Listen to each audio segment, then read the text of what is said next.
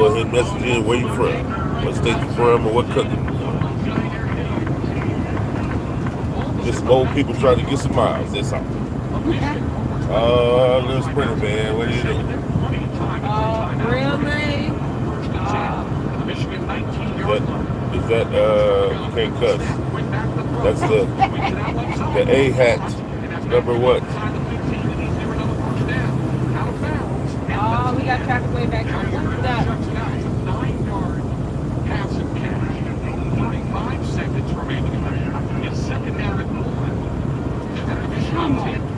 But again, goal and a low broken tackle saves them some time on the clock for a timeout. 2 timeouts remaining. They wanted it big one. Second and a yard. Blue offset the left side. We lost. Second down and 1. Win from the shotgun. Has the snap. Lost the Aston Martin. Has the first down inside the 10, inside Stand the by, 5. folks. And James takes it down to the 3-yard line. Forced to put up two new a 7-yard gain. You know you guys don't want to get the lights up. Let the clock run. Under 30 seconds remaining in the half. Blue lines up in the pistol. Turns. And A it's hat, Ewers number 2. ripped up. And he goes down at the 6-yard line. And now Texas will call the timeout with 23 seconds remaining in the half on what appeared to be a busted play. Yeah, that's exactly what it was. So to bring up second down and goal. The ball is at the 6. No gain on the play. Blue had lined up behind you or took off left. Quinn turned to the right. Then had his legs flipped out from under by Zeke Berry. And it's a loss of 3 yards back to the 6-yard line. So it's second and goal from the 6. With 23 seconds remaining in the half. Quinn was trying to get it to him on the inside. He went to the outside. You got the 1 timeout left, so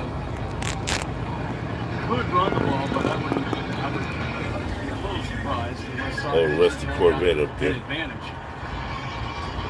Second down, goal to go. Texas at the Michigan 6-yard line. 1974.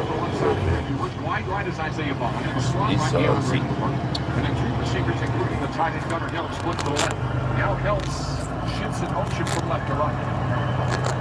Second and goal, Texas. The ball at the Michigan 6-yard line. Ewers from the shotgun. Getting a little scratched up from the grandkids.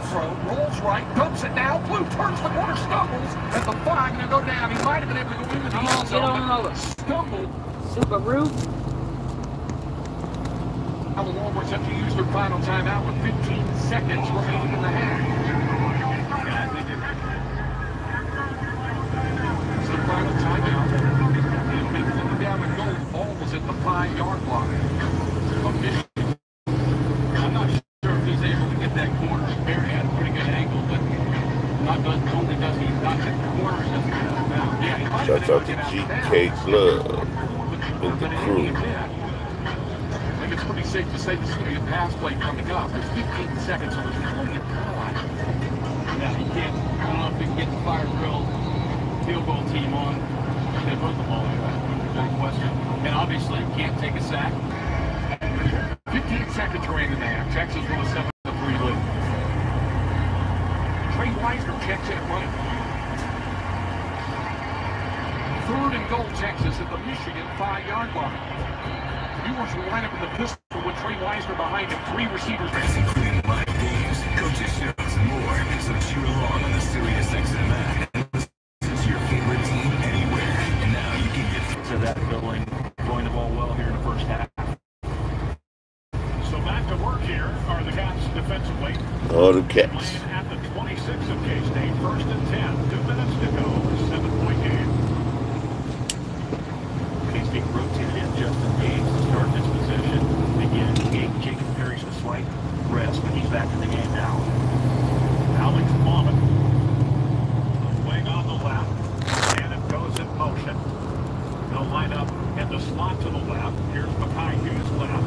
He's out to 20 and come down inside the 20 near the 18 or 19-yard line. Good defense from there to prevent him going farther, but Colby Mikowski ran the alley and they gave him a nice 7-yard run. But boy, he looked like